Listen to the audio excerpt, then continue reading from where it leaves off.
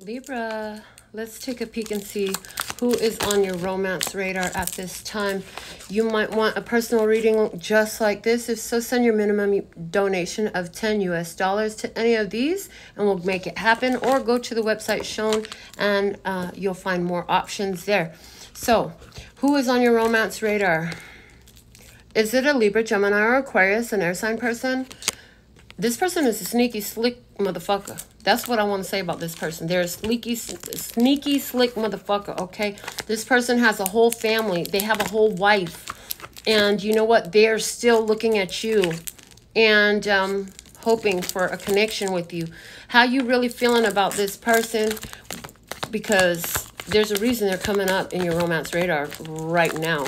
You had suspicions, I hear. You had suspicions that this person had something else going on. Are you going to give me a card or do I have to pull? Thank you. The throat chakra. Oh, you telling somebody. I heard you giving somebody a piece of your mind. Okay, the other side of the table. Third eye chakra. They're like, fuck, I hope she don't know. I hope I could get away with it. There is a third party situation going on here. Yes, this person here, they have a whole family going on. I already showed you these cards. They have a whole wife. They're trying to make a change. They're really hoping that you won't see through their deception. This person, interestingly enough, their wife is either left them or about to leave them. And they are just, or maybe they left the wife, right? And the thing is, somebody here wants to leave their wife to be with you.